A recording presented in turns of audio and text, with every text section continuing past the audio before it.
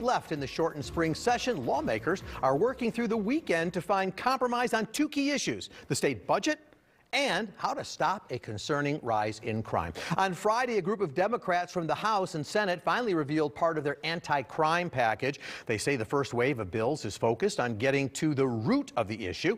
In addition to creating a new task force, the plan would set up a statewide anonymous tip line and reconfigure witness protection program with a $20 million addition in funding. A long list of community programs like early childhood education, after-school programming, they'd also get a boost.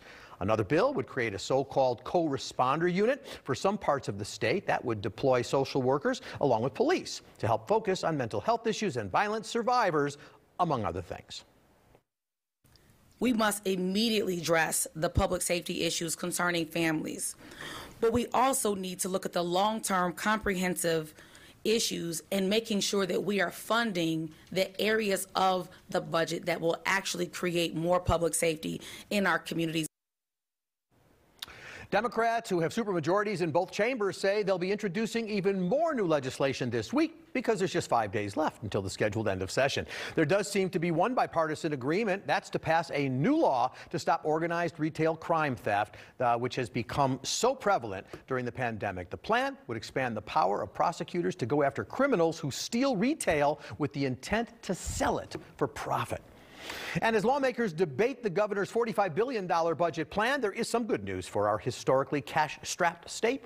The damage of the two-year budget stalemate that ended in 2017, mostly taken care of. Illinois Comptroller Susana Mendoza says the state has been paying its bills within 2 weeks for the last few months. That's right. No more billion-dollar bill backlog. But we aren't out of the woods just yet. The state is in desperate need of some cash reserve. Its rainy day fund now holds barely enough money to keep the state running for 24 hours. Illinois Comptroller Susana Mendoza joins me this morning to talk about all of that and more. Madam Comptroller, it's good to see you. It's the first time since the pandemic began. It's wonderful to see you, Paul. I can't believe we're in studio, right? This is new for me. Yeah, we're still getting used to it. So the state has paid back the $279 million in short-term borrowing from 15 state funds that were needed to recover. A lot of people say, well, that's the federal COVID funds you used to pay that off. But the governor and you have said, well, actually, we got some better returns than we expected. How did we pay it down? What was the source? Yes, so keep in mind, this didn't happen overnight, right? So I'm going to give you a little context here. When I became controller, I walked into a 210-day average bill payment cycle. So businesses on average had to wait almost a year to get paid. Some were waiting 2 years to get paid. We had a bill backlog that got as bad as $16.7 billion. And we had 8 consecutive credit downgrades during the best economic bull market in our lifetime. That happened before I became controller. Since taking office, I've worked very hard from day one to bring down the bill backlog. And one of the tools that I used, we talked about this before on your show, was championing a bond deal that allowed us to take $6 billion of the almost $17 billion that we were paying 12% interest on, brutal, and refinance that at 3.5%. So that was done in December of 2017. It allowed me to take $6 billion, find every single federal matching bill I could that would give me 50 cents on the dollar, and turn $6 billion into $9 billion and chop that off of the bill backlog. Using similar strategies, interfund borrowing, which you just pointed out, we just paid down, because we had better than expected tax revenues coming in this year, is that every time we've had more money coming in than expected, we've used it to pay down debts. But this is all without using federal stimulus funds. All right, so that clarifies that. I do want to talk about this rainy day fund, which apparently you've said we won't get through the day with what we have in there, about $60,000. So you're lobbying state lawmakers to get a bill passed that would fund that fund automatically. How does that work? What's the reception? So what I want to do is make sure that now that we are out of the bill backlog and we now have an accounts payable, which means that we're paying all of our bills well within 30 days. My oldest bill today is 17 days old, so pretty amazing. What we want to do now is start saving money so that we can weather God forbid, another economic downturn that's of no fault of the states, right? We saw what happened during 9/11. We saw what happened to our state budget during the budget impasse. We saw what happened during the market crash of 2008. We have to be able to withstand any kind of downturn like that, but you can't do it with the $60,000 that I inherited in the rainy day fund. And we have $24 million in there today, but in order to feel comfortable, we should have about 5 to 7.5% of our revenues, which would be $2.5 to $3 billion in reserves. So if we pass legislation, which I'm going to get this done, I don't know if it's going to happen in this session, but I've never made a promise that I haven't kept.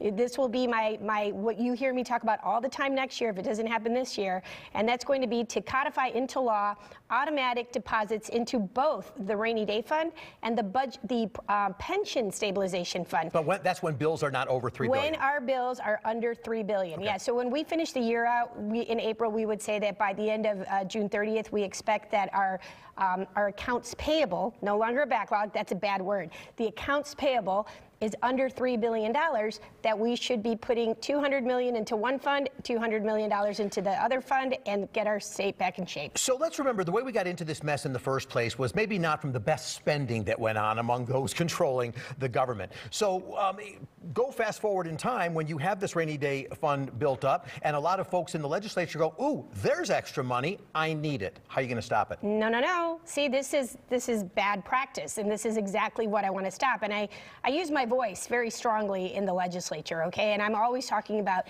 the need to be fiscally responsible and fiscally prudent. And one of the best ways to protect the appropriations that we care about, and I used to be a former legislator, when we appropriate funds to health care or to education, we expect that those funds are going to be there when those bills come due. But God forbid there is another economic collapse.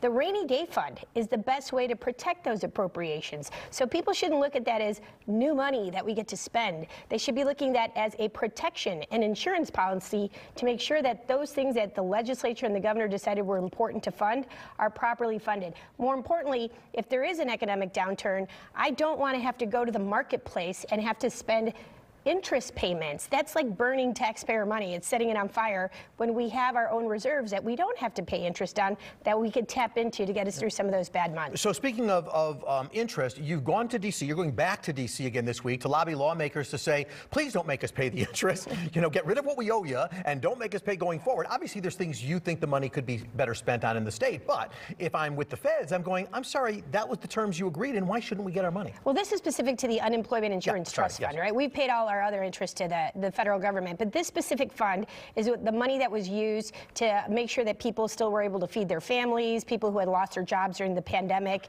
were given some unemployment assistance, but we had to take out a loan from the federal government to get us through that, as did 28 other states in America. Now, having said that, at the time that these loans happened, which was, you're going on almost 2 years, the federal government said, well, by September 6th of 2021, we're going to start charging you interest if you haven't paid that $4.5 billion back. But what happened is that was an arbitrary date. They assumed that the pandemic would be over, states would be fully operational again, and that was just an arbitrary date. So clearly on September 6th of 2021, we were just starting to massively spike in Omicron. We were in no condition to pay back the $4.5 billion, and I led the charge with 7 other states in similar positions as Illinois, who we are absolutely going to pay back the principal, which is the $4.5, but we're just saying, please don't charge us an extra $100 million because of some arbitrary date that had no basis in reality. One of your opponents in the current election has said, you're actually hiding our state's financial troubles. We're really going deeper into debt. What do you say? Well, clearly, I've been the most transparent controller in the history of Illinois. That statement would only make sense on opposite day. And frankly, I'm very, very proud of the monumental transparency reforms that I've shepherded through the legislature, including the Debt Transparency Act. But truthfully, there's been no more transparent person than I am. And any fund you want to take a look at, just go to our website. We make it all available to the public. And I'm always talking about this. But I have just a few seconds left. Sure. In ads, the governor says, we've done this, we've accomplished it. I'm sure your ads will say the same thing. Where does the credit go for getting us over a speed bump? Look, I think it's a team effort. I started the financial turnaround back in 2017 with this bond deal that I had to fight Governor Rauner. He didn't want to do it, and we got it done. And that happened before Governor Pritzker.